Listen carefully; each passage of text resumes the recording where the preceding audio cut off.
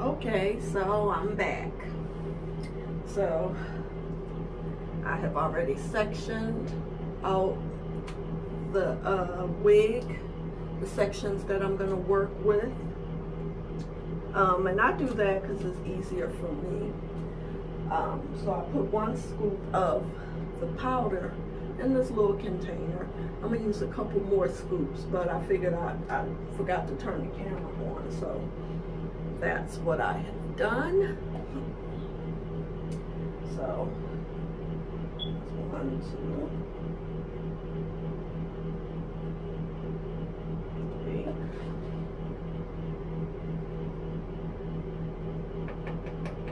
Let's do 4 to start off with. And this smells so good. It got like a fresh, lemony smell.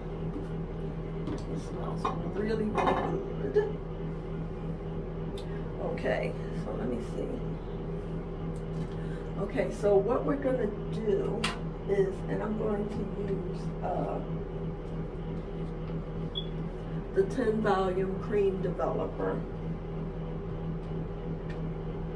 mixed with what little bit of 20 we have left. It's only like this much 20 left in here, so I'm going to just mix it up, you know, because I absolutely hate wasting product.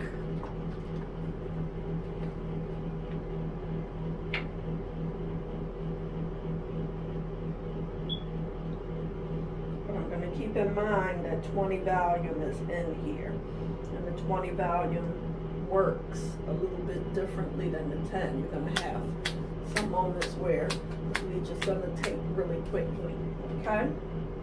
Not to worry, but because we're going to be moving pretty fast. That's the good thing about using 10 and 20 volume developer. You don't have to possess a whole lot of speed.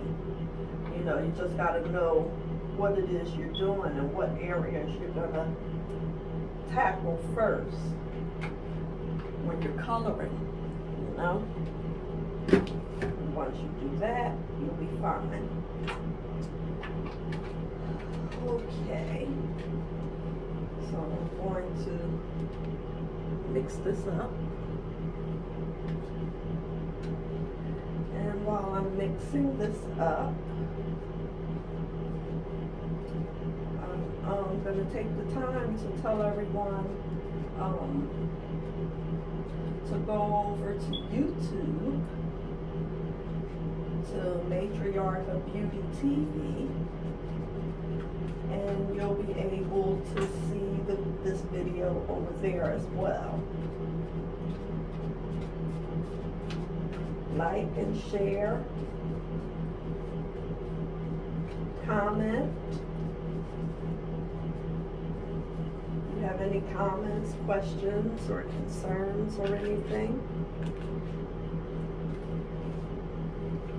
I'm happy to answer any questions that I can.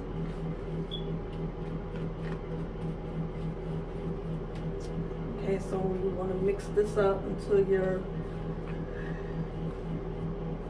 mixture is really, really creamy, and it's gonna start looking like vanilla ice cream almost. I'm trying to figure out, am I gonna work with foils?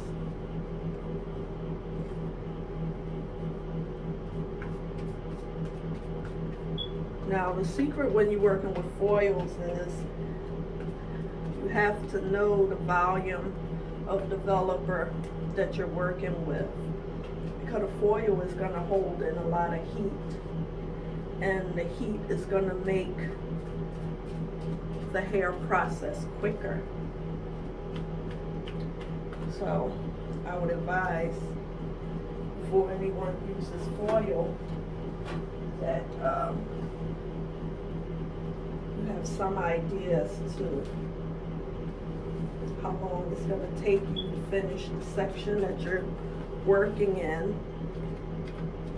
And you may have to work in multiple sections. Like here, I'm going to have to work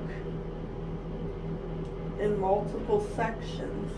This is one section, this is another section, and up front, this is one section, and this is the other. So, we got 4 sections, so I might have to split them up into 2. Just do the back section first, and then I'll do the top section. How about we do that? Because I want this color to come out as flawless as possible. I uploaded a picture of a young lady who had the look that I wanted with her natural hair. If you're familiar on YouTube with a young lady called Beat Face Honey, she's a very, very wonderful creator. She's a makeup artist. I love Beat Face Honey's hair. She's a blonde and she wears really big hair. So that's what I love about this wig. This wig is going to get really, really big. Okay, it don't look like it now, but this is big hair. Okay, and you can see the gaps that I got in this wig. Okay, so that's another gap right there. But I promise you, once this hair, that's what I love about the Indian hair. You don't have to use a whole lot to get a full, thick head of it. This is actually just 2 bundles of my South Indian temple hair. And I get my hair from a temple straight out of Andhra Pradesh, India. Okay? And again, I wish all my friends down there in India well, because they're really getting hit hard right now with COVID.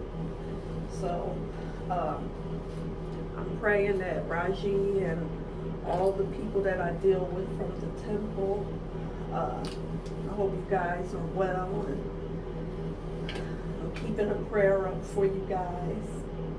And yeah, let's keep our friends in India in prayer. Okay, so back to this. So I'm going to start with this section first. Now what I'm going to do is, in order to achieve the look that I'm going for, I'm going to start lightening first.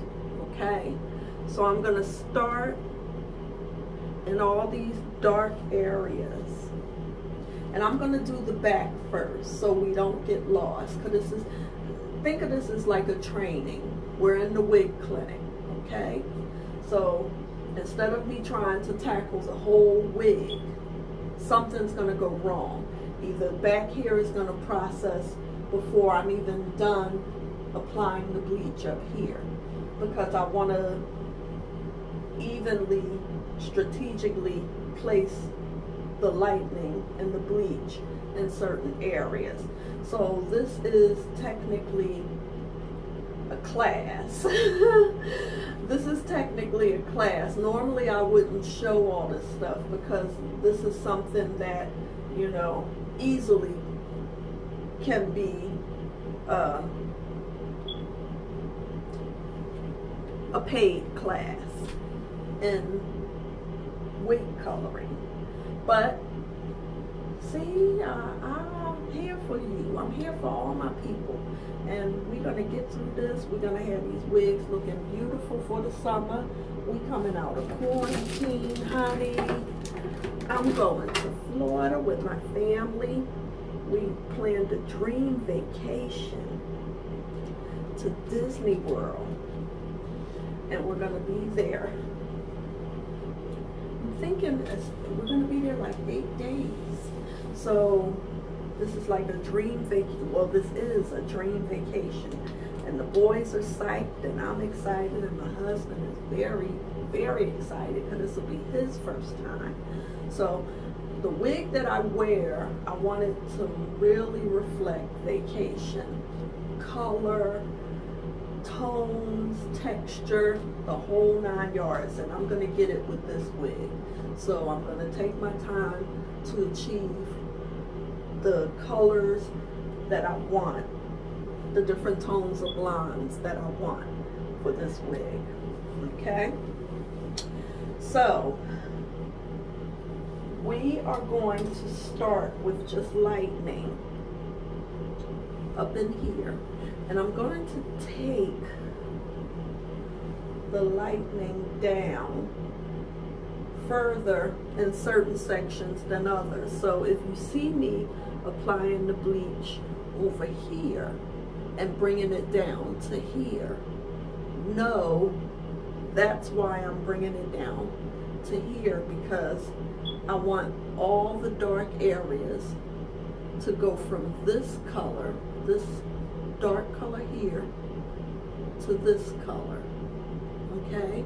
But as you can see on this side, this light color right here goes up much higher than it does over here. But I did that in the beginning too because I wanted dimension, okay? And that was how I did it with that technique. You could always go back and look at that video when I first colored this wig last summer on Matriarch of Beauty as well. So I'm going to turn her this way, adjust her so you could see. And I got my ring light on. Okay. So as you can see right up in here, this is where I'm going to start. I'm going to bring the color down, the bleach down to here, over here on this side, and I'm going to bring it down lower over here because we got more area that's dark, that's lower than here. And I don't want the bleach to overlap because I don't want to over process this. Just, you know, I don't want any bleach to start processing this light color because I'm going to work with this in part 2, okay? So, now we have a snapshot of what's going to happen. I got my foils. I do have some foil.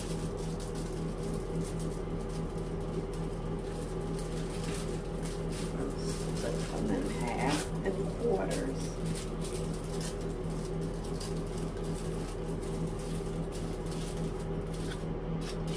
Just in case.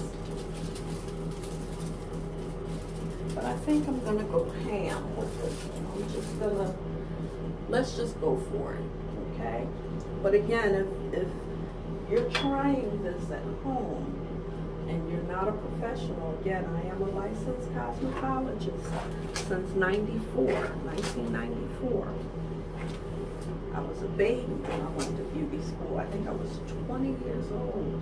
I think, now I'm telling my age, when I went to beauty school. So,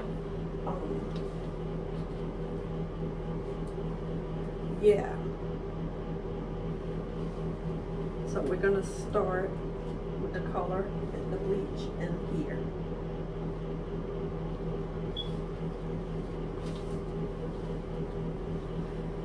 Let me see, do I have a clip? Yep.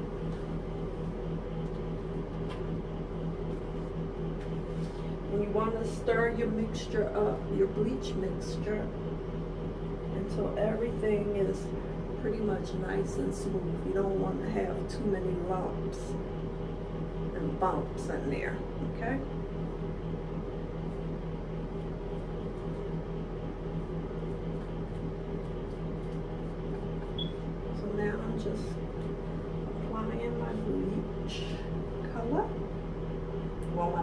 bleach.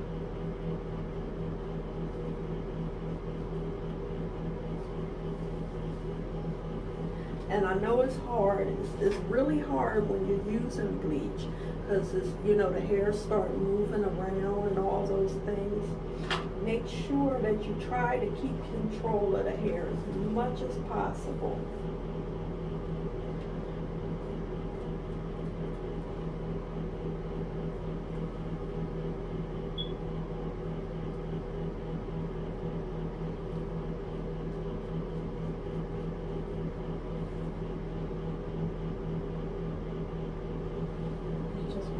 Sure, see that bleach didn't get in the inside of that.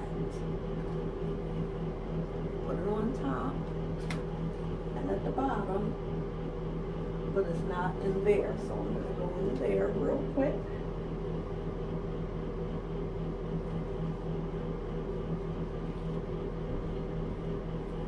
It's going to look kind of strange because of the angle that I'm working with. Because I'm trying to stay at a certain angle so you guys could see what it is I'm doing. Now, when I do this, I'm just working in the bleach just to make sure.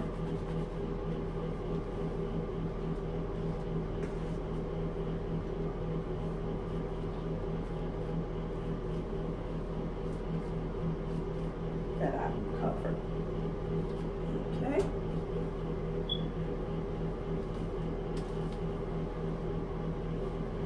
And we're going to keep it moving.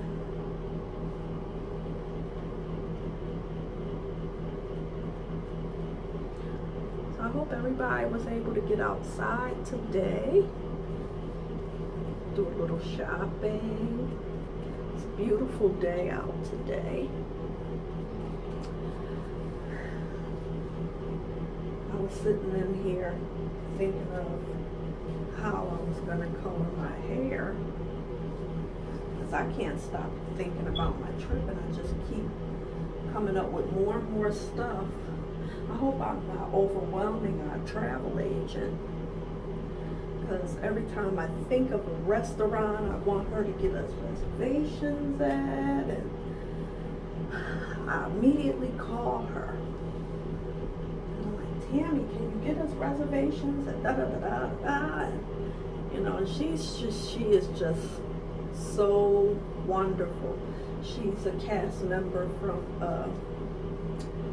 the Disney Vacations team, and she is just wonderful. It's like, okay, no problem. I'll check and see if there's any reservations available for that restaurant. I mean, she's just so sweet. So I hope I'm not overwhelming her because I added something else, another restaurant to our itinerary in hopes that we could get reservations for this restaurant because Disney World is just opening back up everything, and a lot of the COVID restrictions are still into play. So a lot of restaurants are going by reservation only. So you can't just walk up and go into an eatery down there just yet because of the COVID restrictions. So, okay, that's fine, we got this.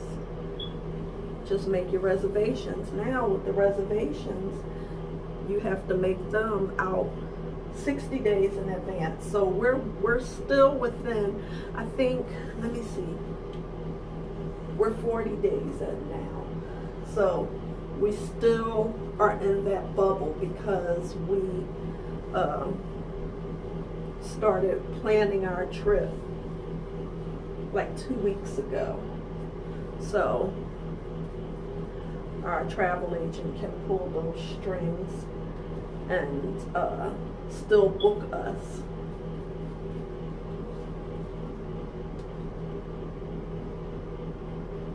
by our reservations from a few weeks ago when we first decided we were going to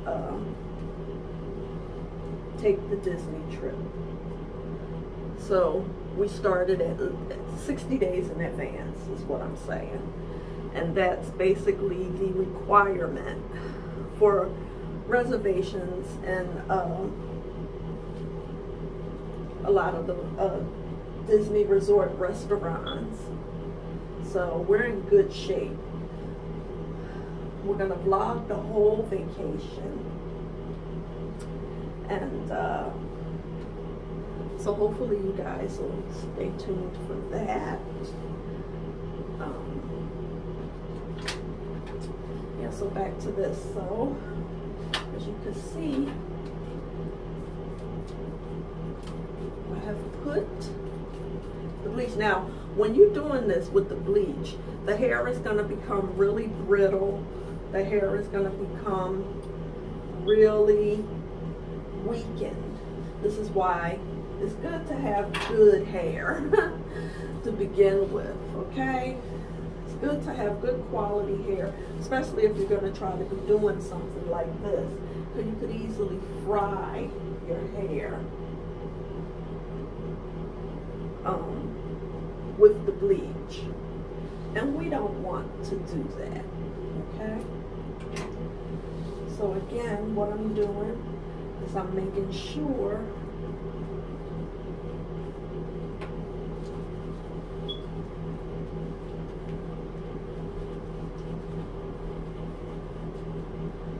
that the bleach has covered every area where I want lightened, because I want my root to be lightened. I don't want a dark root anymore. And when I decide I want a dark root, hey, I could always go back in the fall with a root tap. That's what that's called. And darken the root of this wig, if that's what I want to do. But for now, I want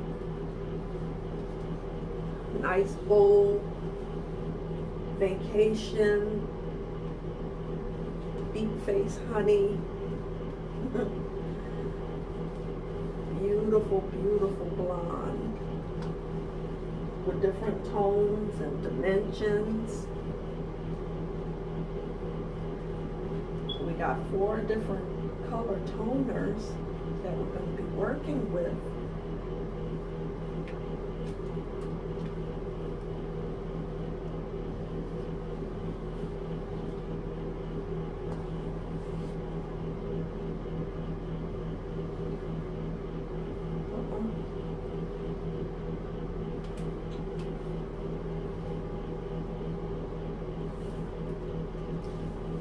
See how stuff could start happening? This is why it's good to work with a developer that's going to give you time. And the 10 volume and the 20 volume is giving me time. Now, if I was working with a 40 volume, all of this that I've started over here would already be going blonde. And I'm not even halfway done over there.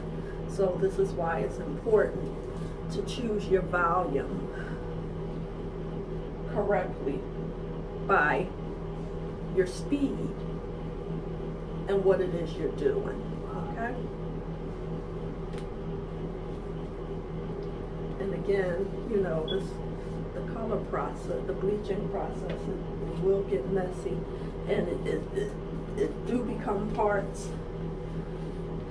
in this process where you will get scared. You really would. You'd be like, oh no, I think I'm gonna mess my wig up. Don't get scared. Just stay focused. You're staying focused on what it is you're doing. And don't abandon the plan. Don't abandon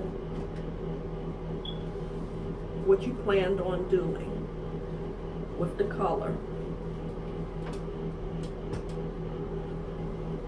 Okay. Trying to get in here where you guys can see.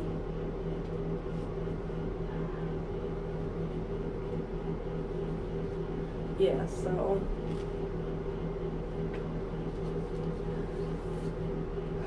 we're doing Disney, and we're doing all the Disney themed studios. We're doing Magic Kingdom. We're doing Epcot Center. We are doing Universal Studios, which isn't a part of Disney, but then again they are. I didn't quite understand that, but Universal Studios is different than Disney. But the Harry Potter exhibit is in Universal Studios, so that was a whole different ticket we had to purchase than our Disney park passes. We're doing the Magic Kingdom. We're doing Animal Kingdom. So each day of our trip, there's a park we could go to, plus we could hop. We got hopper passes, so we could hop from one park to the next if we so choose to, which I think is great, because our kids is big enough where they could park hop and it won't stress them out. I took my son years ago. I took Lance. When Lance was 2 years old, I took him to Disney World. And this was before he was diagnosed with autism. But Lance did not enjoy the experience at all. He cried the whole time we were there. And I didn't know what was wrong with him, but looking back now, I feel like, he had autism and I didn't know it. He wasn't diagnosed yet. And it was just a really rough trip to Disney that year. And it was so much money I spent on that Disney vacation, that dream vacation then. And I spoiled him because he was my first baby, and the first thing I wanted to, I want to take my baby to Disney World, and got him down there, and he was not happy at all. He was overstimulated, and he cried. He was scared of everything. He was scared of the balloons. He was scared of the characters. He was scared of, this little boy just cried the whole, and we were down there 8 days back then. So that was a really expensive trip. And it was like the best time he had was when he went to sleep in the stroller. Because that was when he wasn't crying. I felt awful. You know what I mean? So that was years ago. That was in 2007.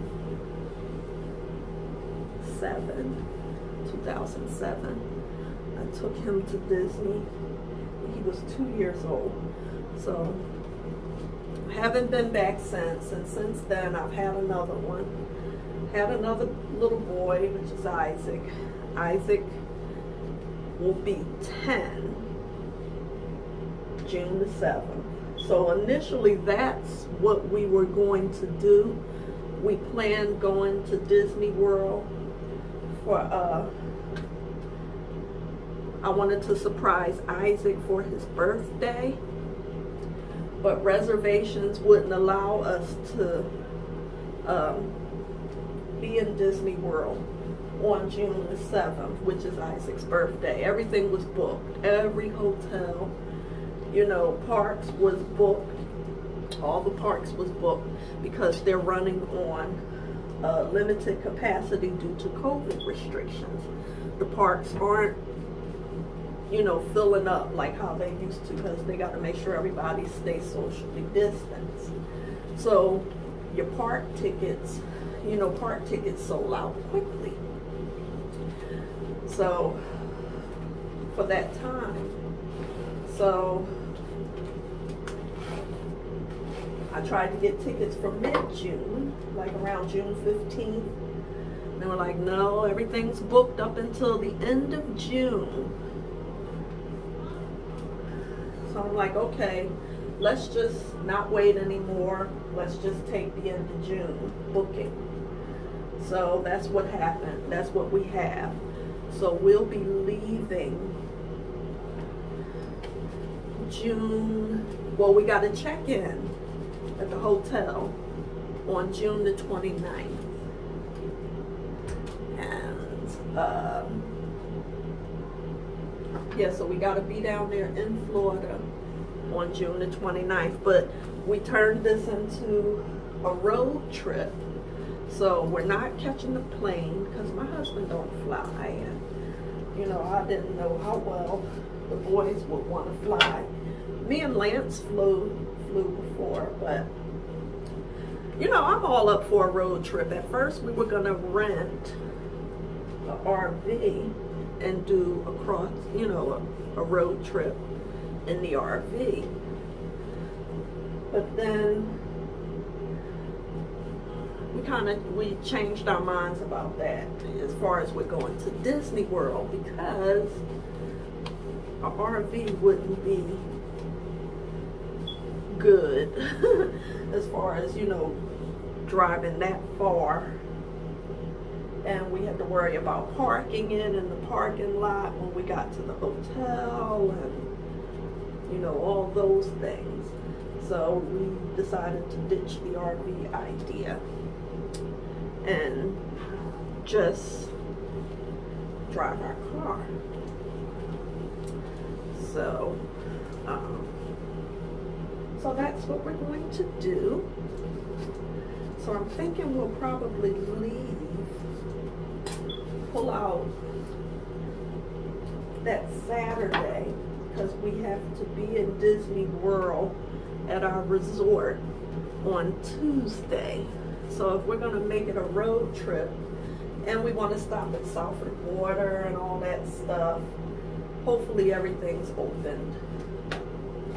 Want to stop in Southern Water and, you know, let the kids, you know, explore and do different things.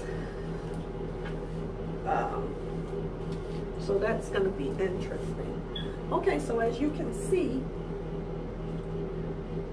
all the dark is gone and our back is fully complete. So I'm going to stop the video and start a new one.